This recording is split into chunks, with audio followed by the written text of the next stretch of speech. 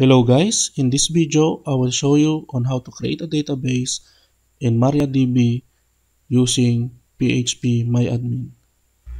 Okay, so let us first click the new in the menu.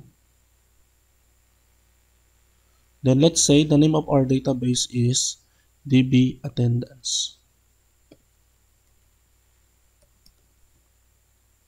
Then click the create button. And then next is you're going to create a table. So for example, the name of the table is TBL student. And let's say there are 5 columns. Then click the go button. So we have the fields here. So we're going to fill up all the information. So let's say the first field is ID. And the data type is int. Then the length, for example, is 11. And then we will set this into auto increment since this will serve our primary key. And then set as primary, or this will be our primary key. And next is, for example, last name. And the data type will be varchar. And then let's say the length of the last name is 30. And then okay, so everything is fine. Next is first name. Then again we'll set that into varchar, then 30. Okay, so that's complete. Another is the middle name, varchar, then 30. And the last column will be sex. And then in here we'll be using the enum data type. So just click on the edit num or set values. Then for example, that is male, then female. Or you can use the initials M or F, or you can complete that by typing male or female. So it's up to you on how you're going to set the values. Okay, then go.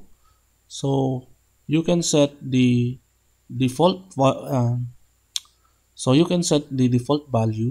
So for example, on that school there are more male than female, so you can set as the default value male.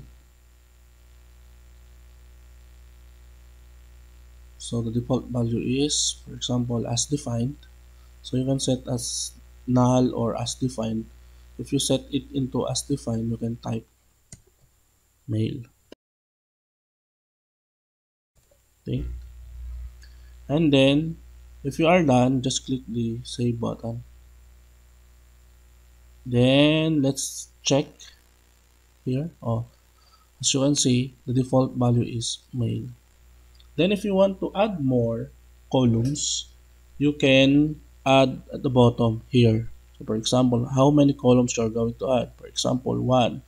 So where you are going to put the additional column. So for example, after sex, or middle name, first name, last name.